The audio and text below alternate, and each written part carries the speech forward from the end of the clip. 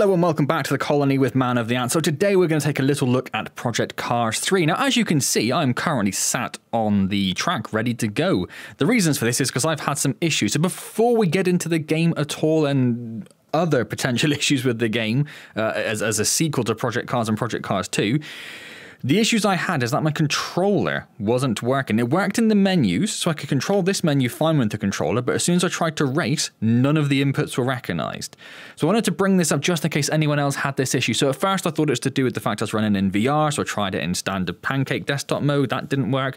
I tried unplugging all my joysticks and pedals that got installed for Flight Simulator. That didn't make any difference. I eventually found someone on the Steam forums for Project Cars 2 complaining about the same problem. And so if you have that issue where you can't control any vehicle, but you can control the menus, what you need to do is go into settings and into button assignments, and in here you need to reset every button. Every control needs to be reset to exactly the same control. So, you know, change that to right trigger. It's already at right trigger. It's something to do with the fact that my Xbox controller is detected as controller 1 rather than controller 0. And the game's expecting it to be controller 0, so it doesn't accept the inputs in-game, even though it accepts them during the menus. So it's very weird, it's very confusing. The game has quite a long load time to get into this particular race. This race is like a tutorial race. So I've gone through and set up an avatar, and I've set up some the assist options. So I've gone for, I think we can see it in here, can't we? So I've gone for experience, so most of the assists are off. So we've got anti-lock brakes on, we've got low traction control. That's about it. That's fine. And then it just dumps you straight into this race. And this race takes minutes to load. And I've had to load this like 8 times now. So I've only got about 20 minutes to actually show you this, because it's taken me so long to get it working in the first place.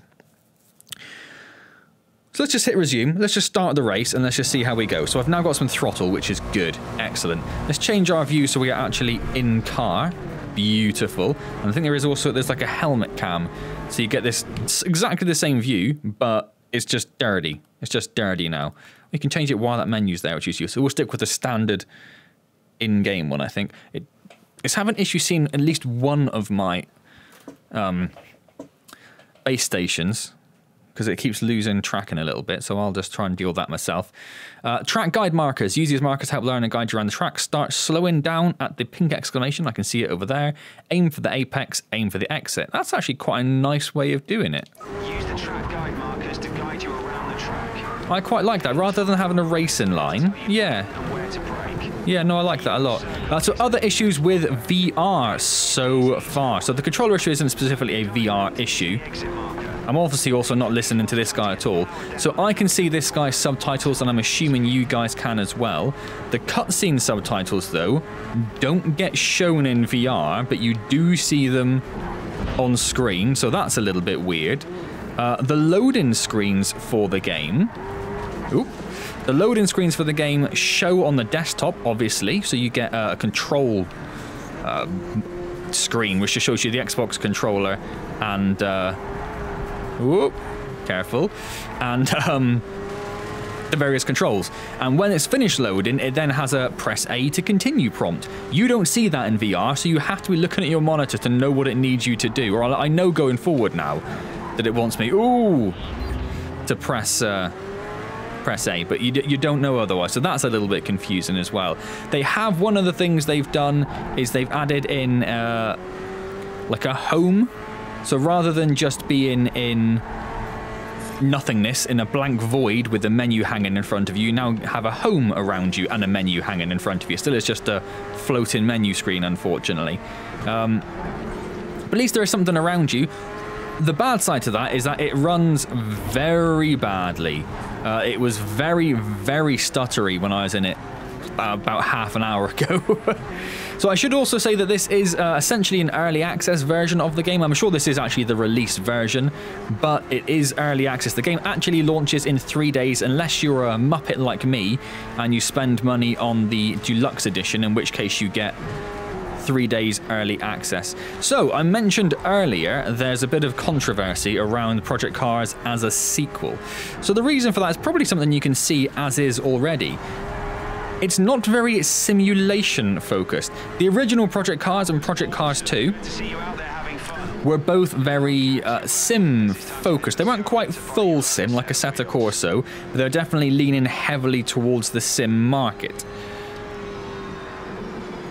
There were some issues with the physics and the control schemes and the such like, but we won't go into that. This game, despite being called Project Cars 3, is not sim focused. It is very much more arcade focused. I don't know exactly within the game in the career mode what form that will take, but in terms of the control and the much better controller support, because the original games had controller support, but it was never seen as being particularly fantastic. So it's better in that regard, but it is very different. So there are a lot of people saying that perhaps this shouldn't have been a Project Cars game. It should have been Project Cars Horizon or something. It should have differentiated itself from the original series because it's not quite the same sort of game. People have basically compared this to Shift and Shift 2, which was originally a Need for Speed spin-off, and took that kind of, wasn't quite as arcadey as Need for Speed, but it wasn't a sim either. It sort of sits a little bit in the middle. So there's a little bit of controversy there. It looks beautiful. It runs amazingly now that I'm in the game. I haven't changed any of the graphics options because I didn't have a chance. I don't know if you could see, if you go back and look at when I'm the very beginning of the video, I couldn't even quit out. So when I couldn't control my car, I couldn't even quit out of the menu, quit out of the game. I had to Alt-Tab out and then close it through Windows because I couldn't even close it. Game looks very nice. I must say I love this little car interior. I love the, is it because I'm clipping that headrest that it keeps going great for me? No, it just must be a tracking thing. I love the rear cam. I love that. I think that looks awesome. The other thing I should say with the VR is it doesn't default to having a recenter VR button on the controller. So I had to set one of those myself when I was scrolling through the controls, remapping them all. So that's a little bit, if you're going to have VR, have that option. As you may have realized, I am using a controller rather than using a wheel. That is because normally I would, for a racing game in VR, go straight for the wheel. Welcome to the showroom. The one-stop shop. So I don't know if that's as jerky for you as it is for me in the background there. Oh no, you can. Oh, you can just about see it. Mine's not as fuzzy as it is on the recording. I can see the background quite clearly, but it is super jerky. Like I've mentioned before, I don't get VR sickness, but if I did get VR sickness, this would throw me off the edge immediately. It looks horrible. Well, it looks very nice, but it stutters and runs so badly. It looks okay on the monitor from what I can see. So we have finished a race. We have now got 3 cars we can purchase. So this is again a difference between this and the previous games. In the previous games, it was a sim racer. You were given a contract for a company to run one of their cars in a certain race series. Now it looks a little bit more Gran Turismo Forza-ish, doesn't it? So we've got, how much money do we have? We have 30,000 credits. We've got the Toyota GT86. We have got the Mitsubishi Lancer. I do love an old school Lancer. And we've got a Honda Civic Type R. I used to love the Honda Civics, but for some reason I've gone off them a fair bit. But I think we're going to go with the Lancer. I think we're definitely going to go with the Lancer. Yes, indeed. Upgradable? Are they all upgradable? Yes, they are. And, oh, I see what they've done. They've got a front-wheel drive, a rear-wheel drive, and a four-wheel drive. And the Mitsubishi is the second most expensive. Normally, I would lean towards the most expensive car on the assumption that it is the best car, but we'll just stick with this for now. We'll buy the Mitsubishi Lancer. Perfect. Could I change the color? No idea. So this is my garage. Again, the super jerky in the background for me. You can upgrade and customize your collection of cars. I'm just gonna skip. I'm understanding the principle and I get what they're going for. I have no saved styles. Okay. Create one by saving a custom setup as oh, I see. So if I say edit. So when it said, I'm losing this tracking a little bit. It's winding. So there's no actual car upgrades. There are wheel tire upgrades. Where this just all? Yeah, this is all just cosmetic, isn't it? So we won't go into this too much. Does that color change? Did I change that color? Oh, I love that there are loads of colors. I don't know. Oh, there we go. Ooh. Ooh, yeah, I kind of like that for some reason. A matte metallic. Flip. That's the kind of dual colors, isn't it, I think? We'll just leave it at that for now. Have a quick look at patterns. So it seems like there are many customization options. That looks bloody awful. Let's have it. It looks so bad. Look at that. Look at that. You're a terrible car. We'll just leave everything else as it is for now. As I said, I am a little short on time, so I don't want to go... This is it. Oh, okay. Your chance to show your skills Too in-depth with everything. I only have about 10 minutes left. I'll probably get one more race in before I have to stop this, unfortunately. Yeah, I mean... I'm going to skip a lot of this stuff because who cares? So yes, this... You on a journey through 10 unique races. Yes. So this is, again, very different to Project Cars and Project Cars 2. I kind of like this system of progression, to be honest. This is what I... Like, Gran Turismo was my favorite ever... The first Gran Turismo was my favorite ever racing game. I played it to absolute death, including the massive, like, 4-hour races as well. I loved that game. So I like something like this with progression when you've got to buy new cars. Gran Turismo, Forza, big fans of those games. That climax with the championship event. I'm reading it and listening, but again, I'm just going to skip. So, a slightly confusing menu. What's going on here? So we've got Shang... Or is that changing? Oh, I see. That on the left is changing as I'm moving around. Because it's head look, I can't really see what's on the left a lot of the time. Did I not just see one that was the UK? Why am I making that up? Must be making that up. Okay, let's...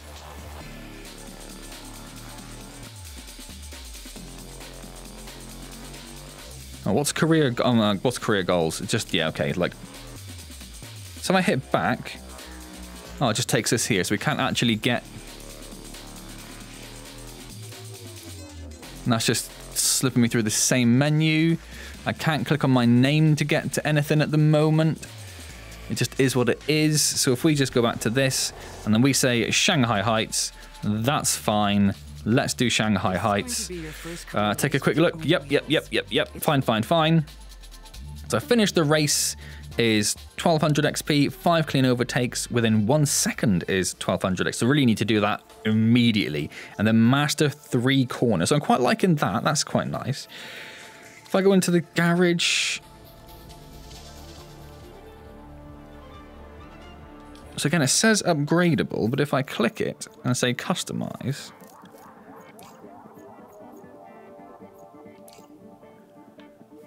there isn't actually anything to upgrade, which is that's confusing me a little bit. Don't know, that's just something they'll bring in later on. So if we just say race, let's just go for it. Yep. I mean, it is making me feel slightly uncomfortable, the jerkiness. That's gone now. So I don't see, I'm looking on my desktop monitor now, and I can see that you've got a very nice loading bar, you've got the loading circle in the corner, you've got a beautiful background picture. I have a black square, or a black rectangle in the Steam VR home location. Not home, whatever they want to call it. So I have no idea what's going on. As a VR user, I am just oblivious right now. I'm just looking around at a lovely mountainscape in the background, and I got a black rectangle, and I have no idea what's going on. The loading times do also seem to be quite long, which I sort of hinted at before. I'd really rather they were a little quicker, but you know, if the game's good, the game's good. You're not going to be too fussed about that. But it takes so long, and I don't want to cut these things in these sort of first quick look videos. I don't want to cut anything out. I want you guys to see exactly everything that's going on, and if it takes this long to load, it takes this long to load. You need to be aware of that. At least you get to look at something whilst it's loading, of course. You can actually see that. Oh, I'm right hand. That's immediately confusing to me. I think I need to reset my view slightly. Yes, I do. Got a standard, I'm pointing, but I've got no hands. We have a standard rear view mirror, which I assume works, but it isn't. It would be nice if it's kind of position orientated. It's obviously just like a little, essentially a screen, for lack of a better word. So the banners on the left are it's fairly low res. It's not maybe as high as you would like. Like I say, I can't actually get, and the tower there, whilst it's very nice changing colour like that, it does look a little bit like a sort of early 2000s racing game, doesn't it? It's a little bit crap. It's just a little bit crap. So if I go to settings now. Oh, there are visuals. I never actually went that far across. I didn't realise you were really good. Oh, we'll leave all of that on. What can we actually change here? Very little. In fact, basically nothing. Oh, I like the fact they've got triple screen support. That's nice. But, okay, maybe we'll have a look at that when we get back to some sort of menu. Let's just hit... What does tuning do? Yep. So we have to buy a tuning slot. We won't dig into it too much. We just want to see how the actual racing goes. I don't know if I like that the position indicators are inside my dashboard. That's a bit weird. I do love the inside of this car. It's so old school. I don't know if I'd say it looks amazing. It's a little bit matte black, isn't it? I do have a map. I haven't really been looking at the map because it's a little bit out of the way, but I kind of like it being slightly out of the way. It means that I'm not focused on it in VR. It's not taking up massive parts of my screen.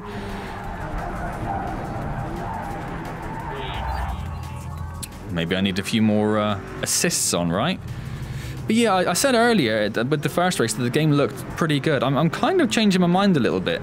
I don't know if that's just because I haven't had a chance to look at the graphics options yet, but it doesn't look amazing. It could certainly look better, you would have thought.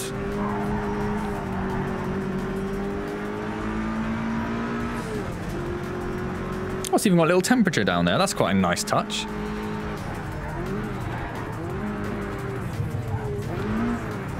Yeah, I wouldn't say I mastered that corner. Have I mastered any corners? Nah, of course I haven't. I suppose you have to hit all 3 of those markers. See, look at that Audi in front of us. Look, it just doesn't look great. It's the lighting, I think, more than anything. It's just kind of dull.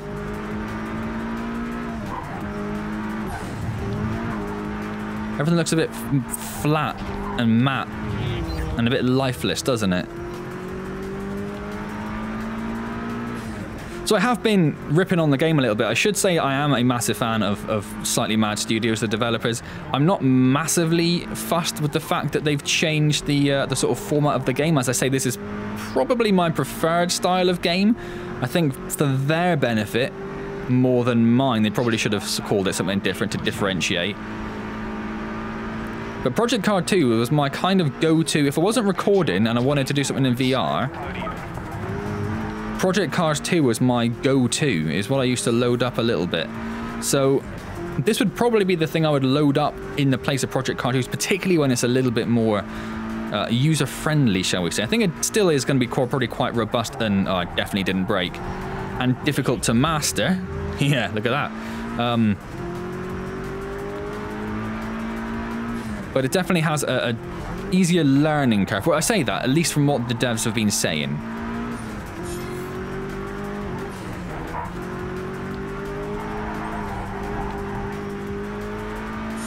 Oh, I did it. I mastered the 3 corners. Perfect. I thought I got that one. I don't know where the second one came from. So I don't think their mastering the corners necessarily includes the speed your car's going at or the actual precise line it takes, as long as you sort of hit the three markers. So there's a little bit of pop down. Is that what you would use? Things disappearing quite abruptly in the rear view mirrors there. At least it has working mirrors, though. A lot of games, racing games, do tend to remove the rear view mirrors, or at least give you the option by default to have them off, because they are a bit of a performance hit. All the cars have got speedometers in the dash. I don't really need the speedo over there. It does have the gearing indicator, which could be useful. Could be useful if I go up to, because I'm using automatic gearing at the moment rather than manual. I can't think of the word for manual. So we did okay there. It looks like we finished pretty far ahead of all the other cars. I certainly can't see anything.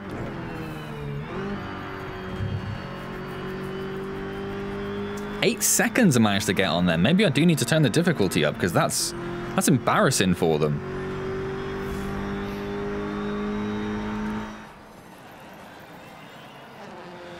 Win, win, win. Yes, yes, yes. Good, good, good. Lovely little bit of XP. Nom, nom, nom. And we've gone up a level. Good. And we get vehicle XP. That's interesting. I wonder if the vehicle XP determines what upgrades you can install then. So I do actually have a loading screen now. Yeah, the same ones that you do. I actually had a loading screen there. That was quite interesting.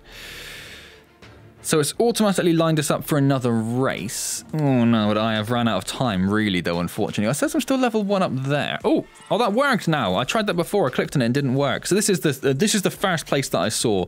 I'm just trying to look out the, yeah. It's nice and smooth in yours from what I can tell. Well, it does look like it's quite low frame rate, but in VR it's absolutely horrible. Absolutely horrible. They really need to fix that or just disable that background stuff completely because it's, yeah, horrible. So we've got all sorts of things we can do there. Accolades, customize the drivers. This will be the initial setup that I did, yes, so I'll just leave that as it is. If I just keep hitting back, where do I go? Ah, I'm saying no. So is this maybe what I was looking for? So if we go into... I've lost VR. There we go. I think it's lost its tracking a little bit. If we go into settings here and say visuals. So am I mad? Oh, there we go. There we go. That's what I wanted. So I wonder if that refresh rate is what's locking the VR in as well. What do I run at? I only run at 90, don't I? But there isn't a 90 option, rather frustratingly. So if I set that to 99, let's just try that. Window, no, text ratio, yeah, low. So I will jump into... I'm just going to whack all of this up. VSync, no, I don't want VSync. Super sampling, I don't actually want super sampling. Reflections, ultra, is that? Yeah, that is high. Environment map, ultra. Car detail, ultra. Track detail, ultra. Shadow detail, ultra. Mirror quality, high. Motion blur, off. Detailed grass, high. Particle quality. Some of them cycle round and some of them don't. That just seems like a very weird design decision. Like, how can we make it as confusing as possible for people? Render frames ahead will leave as it is. Perfect. So that might then have a little bit of a difference on how everything looks, right? Shared memory? I don't think so. Protocol version, Project Cars 1 or 2. This seems odd. Yeah, so I couldn't see those options previously, could I? Gaze control, manual select, super sampling is that. Recenter, I'm going to recenter from the very start. In fact, yes to that. Camera near clip plane. I don't know what that means. Some sort of explanation would be very nice there. Right, so if we hit back, and then we're just going to go back into settings to make sure that applied. Yes. So all I want to do is start the same race that I've already done, just to take a look at Shanghai and see if it looks any better. And we'll see if the loading screen works. No, it doesn't. I can see you've already got the loading screen on yours, haven't you? So it's a shame that there are some issues. As I said, this is a sort of early access is the wrong word because it's not an early access game. This is just I have early access to the full version of the game, but there may well be a day one patch. There may well be an NVIDIA game driver coming out as well before the actual proper launch day on the 28th, I think it is. So this might not be entirely representative, but you'd have thought it would be pretty damn close. And I've got to say I'm a little upset with the VR implementation and the general game start, I suppose. Definitely impacted by my issues with the controller, but then I can't see any reason that the game would have had those issues. It just seems like they've used a slightly weird way of detecting your controller. If I only have one controller plugged into my PC, use that controller. I don't care what port it thinks it's on. Right.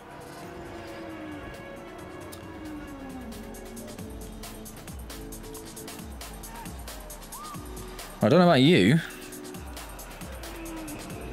Well, that...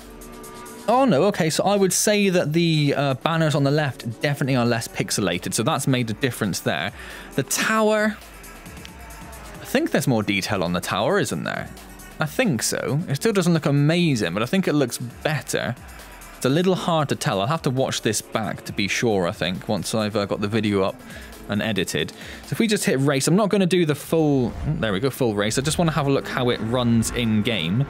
And also, yeah, immediately the performance is significantly worse. I don't know if you guys can see how much worse it's running. That could be because it's the game on the monitor is trying to run at 60 frames a second now. But yeah, no, that is running very badly indeed, actually. Like, relatively unplayable. It's definitely not good enough. You can see that the detail on the cars, though, is definitely better. There's definitely better lighting on them. The lights coming off the environment around, the reflections all look a lot better. So I'm definitely going to need to do some tweaking to make that work the way I would like it to. In the meantime, if we just pop back to the menu, which shouldn't take too long to load, and I can again see this loading screen. It's weird that there's a difference between the two. I just wanted to see if the interior maybe slightly less. No, I don't think it is slightly less jerky at all. I think it is just as jerky. It's still horrible. All right then. Cool. Well, I'm going to leave that there. That is probably just going to be a quick look, not an ongoing series. But if you would like to see more, obviously do let me know down in the comments. I would love to play more. As I said, I'm a massive fan of racing games, although I don't feature many on the channel. I really enjoy them. This style of racing game is just right up my alley. So just let me know down in the comments if you'd like to see more, because I'm happy to oblige. Otherwise, if you enjoyed the video, click the like button, comment, subscribe, all those good things, and I will hopefully see you next time, possibly in Project Cars 3, but definitely in some other magical VR adventure if not.